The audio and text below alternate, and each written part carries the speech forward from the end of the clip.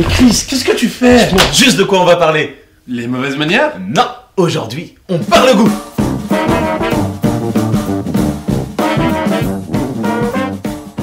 Les goûts, on connaît. Amer, sucré, acide, salé, on les a appris tout jeunes.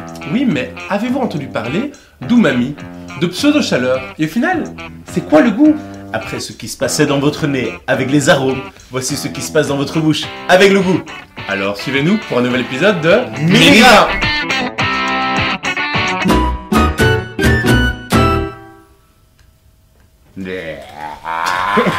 Arrête. Attends, imagine-toi, sans ta langue, tu ne peux pas parler, tu ne peux pas manger, et surtout, tu ne peux pas goûter. Car si tu goûtes, c'est grâce aux récepteurs dont elle est parcourue. Des récepteurs? Des récepteurs qu'on appelle papilles gustatives. Goûte ça. Bah c'est du sel. Ok, ferme les yeux, bouge-toi le nez, et goûte ça. Bah c'est toujours du sel. Justement, c'est un goût ressenti par ta langue. Ah, comme on dit, un goût de noisette ou un goût de réglisse. Non, ça, ce sont des arômes que tu sens avec le nez, par rétro-olfaction. Va voir notre épisode sur les arômes. Des goûts, on n'en a pas tant que ça. 5 pour être précis. Attends, 5. Le salé, comme l'eau de mer. Le sucré, comme un bonbon. L'amer, comme une peau de pamplemousse. Et l'acide, comme le jus de citron. Tu oublies l'umami. L'umami? C'est un goût provoqué par des acides aminés. Et les glutamates, on le traduit par savoureux. Tu vois le goût du bouillon Knorr? Oui. Ce goût-là. Mais seulement 5 goûts? Oui, mais ce que ressent ta langue ne s'arrête pas là. Hop, goûte ça. Putain, ça pique. C'est un goût de piquant. Et non, le piquant, c'est comme la sensation de fraîcheur de ton dentifrice.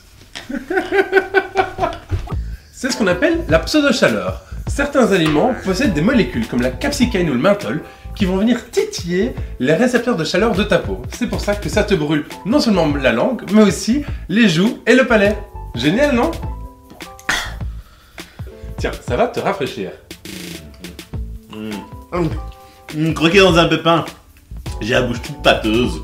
Ça, c'est le tanin. Le tanin, c'est un phénol, une substance naturelle qu'on retrouve dans les végétaux.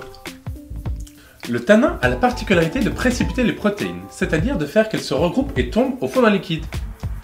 Mais quel rapport avec cette sensation? Eh bien, dans ta salive, tu as une protéine qui s'appelle l'amylase, qui te permet de digérer l'amidon. On en a parlé dans notre épisode sur le whisky. Lorsque cette protéine se précipite dans ta salive, tu as l'impression que ta bouche s'assèche. C'est ce qu'on appelle l'astringence. Comme dans du vin rouge. Ou dans du thé trop infusé.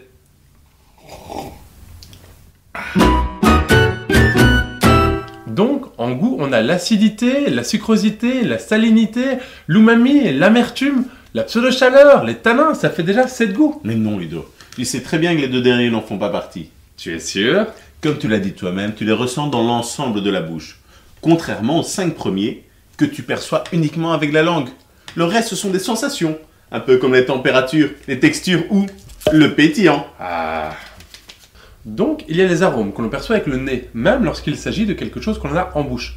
Ensuite, la langue permet de distinguer 5 différents goûts. La salinité, la sucrosité, l'amertume, l'acidité et l'umami. En plus de cela, il y a toutes les sensations, que ce soit le pétillant, les textures, mais aussi les tanins ou les pseudo-chaleurs. Exactement.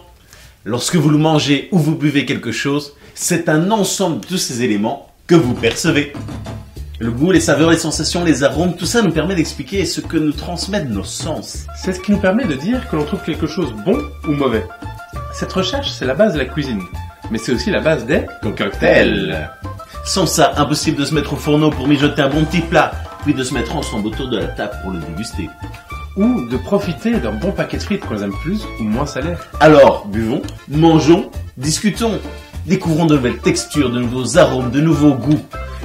Et oui, car si nous avons une langue, c'est bien pour en profiter.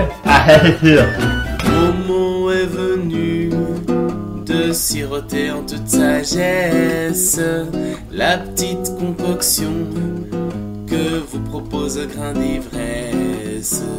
Grain d'ivresse.